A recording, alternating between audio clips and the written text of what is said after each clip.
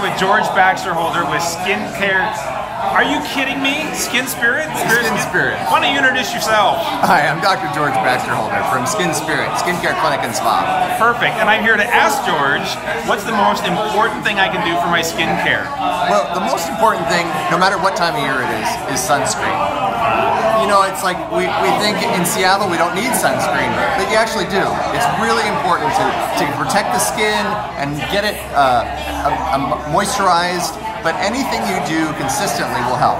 You know, I do Botox and fillers and stuff like that, but if you don't want to do that, just consistent skincare with sunscreen. So even in the wintertime, if it's cloudy out, I still need to put a little bit of SPF. What kind of number do you recommend?